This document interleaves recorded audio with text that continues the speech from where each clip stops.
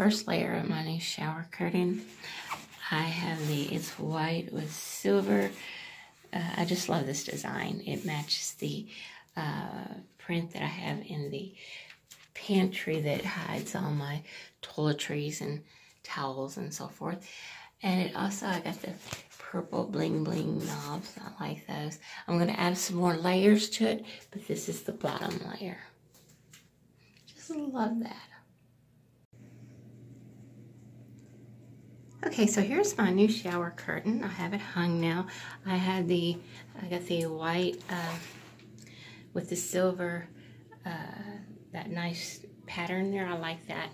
Kind of goes really good with my peacock thing. And above, I've got these really cute purple rhinestone shower rings.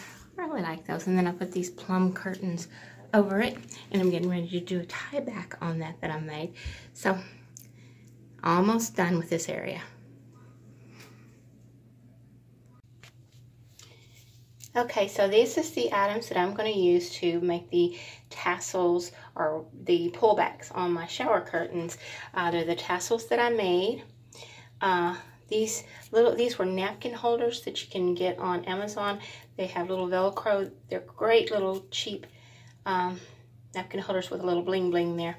Anyway, I'm going to use 2 of them, and then I'm going to use the Totally Dazzled brooches, and I plan to put them together just like that and use them as shower curtain tie backs. So I'll show you what they look like in just 1 second when I put them all together. Okay, so there you have my tie backs. I think they look nice. I may add a centerpiece to that. I'm not sure. I'm going to try to think about that, see what I can come up with. But for now, that is what they look like.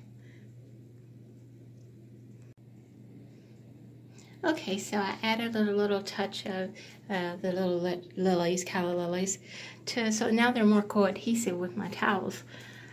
I think they look great, but I still think I need something else. As soon as I figure it out, I'll let you know. Okay, I found the perfect centerpiece for that. I am happy with this look. It's simple, but yet it's a little glam for me. I love it. So, and it puddles down at the floor, so it looks great. Hard to get a full view because it's inside of a little room, so there you go.